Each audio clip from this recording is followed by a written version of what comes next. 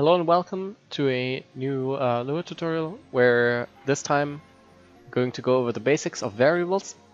It's going to be very theory driven, but hopefully this will give you the foundation that you will never be confused when writing your own code. Because the most important thing to writing your own code is understanding what you do. Alright, so variables. Variables are declared with by just assigning a value to like a word. So if I have a value, I want to give it a name that is descriptive of what it does. For example, if I want to have a timer variable, I can call it timer, which is then just kind of some sort of timer, and I can assign something to it, like for example the number 500. Now I have a timer which is 500, or rather a variable with a number 500 in it. Variables are kind of like buckets in the sense that they contain value, and you can like use the equal symbol to give it a different value and like keep track of different stuff over time. For example, what I can do is I can make timer equal to timer minus 1 in onTick, and if I then make a function on draw, which is where we want to draw stuff. I can then do text.print timer somewhere on screen. Now there's this timer counting down from 500. Every tick it's gonna go down by 1, and since onTick runs every frame and there are approximately 64 frames per second in SMBX, it goes down by approximately 64 ticks per second. And as you can see, it also goes into the negatives, and if I speed demon it up, it starts going really fast because I just capped the frame speed in SMBX. So, what can we do with this? This is just kind of a number for our timer, and we can have it count down, but how do we like do stuff when it reaches a certain point, for example? We can use variables in if statements. For example, we can check if our variable, timer, because timer just resolves to like 500 or whatever it is at that point. If it's equal to 0, like if it reached 0, then we can give the player a power-up. This is like the very most basic way to give a player a power-up. Of course, you could also do stuff like spawn a mushroom on top of them, which is something that would be more robust in a sense. I'm already power-up 2 for some reason.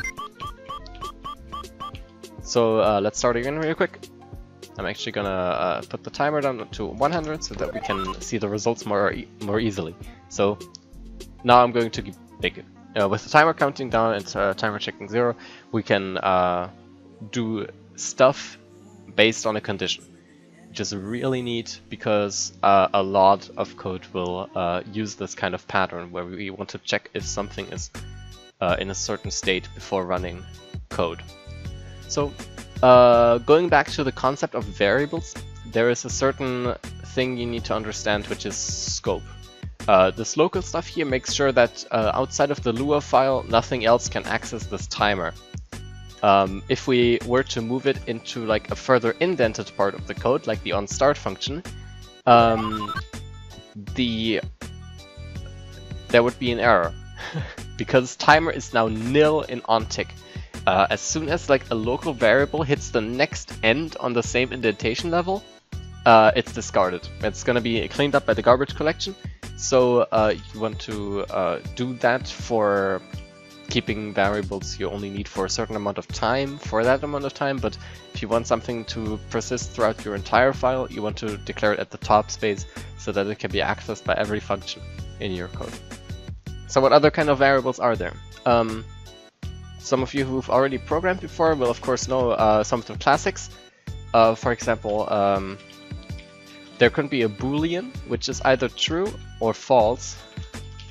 It's like a division symbol, but true or false. These are not equal to 1 or 0, unlike in like languages like GameMaker. These are a different data type, which is explicitly defined as true and false.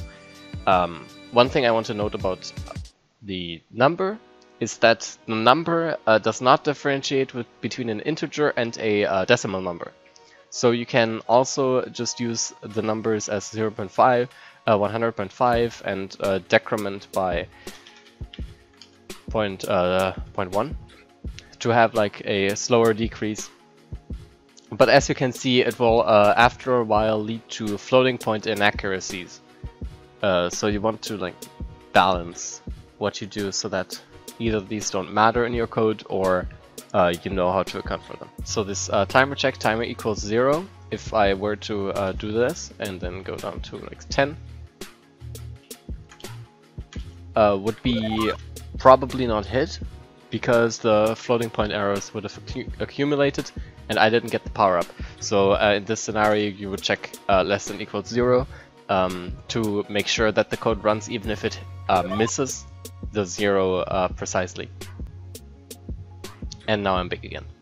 So another type of variable is a string, which is just a piece of text.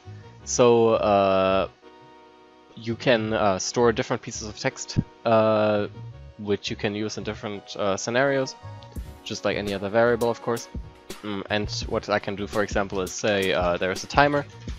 This is my variable with like timer and then a space. And I'm gonna print my string here, concatenate that with the timer to get like the timer and then a colon and then the timer itself. And what I'm gonna do here is I'm gonna also change string to negative timer to get some kind of change inside the variable, just to display that you can also change the string variable. There is one more important type of variable. Well, actually there is two, but the other one I don't want to touch on right now. So the important one I want to mention is the table, which is defined with curly braces. And if you think of a variable as a type of box where you put stuff in, then a table is a type of box which you put other boxes in. What you can do is you can put variables inside of a table, and these variables can be of any other type, including tables. So you can, it's like, if you're familiar with the concept, an array or a list in other programming languages. So what you can do is you can type, okay, our first entry is 5, our second entry is 2, our third entry is 1. Now we have a table where the entries 1, 2, and 3 map to 5, 2, and 1, which is something we can make use of through our timer here. If we change this player.powerup to player.powerup equals table at index table entry. We want to keep track of the table entry ourselves. Table entry is 1, and then we reset timer to 50 and say table entry is table entry plus 1, so that we access a different entry in the table the next time. So now I'm Tanuki, now I'm big, now I'm small, and now the code crashes because there is nothing else in the table. I've just gone through like the 5 to 1 and applied that to the power up of the player with like significantly less code than if I were to make an if-else chain out of it. Tables are a really, really complicated concept, and I don't expect you to understand them right away. But they will crop up in the future, and since this is like a really theoretical experiment, I hope some of the more practical experiments in the future will do a better job at explaining them than this quick example with the timer counting down and giving you a different power-up. Tables are used by a lot of Lua.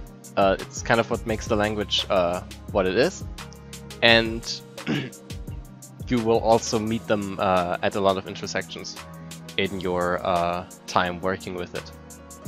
In the next episode, I will go into more practical examples of using Lua in your levels to augment the playing experience, and we will also meet some more use cases and ways to use tables in that tutorial.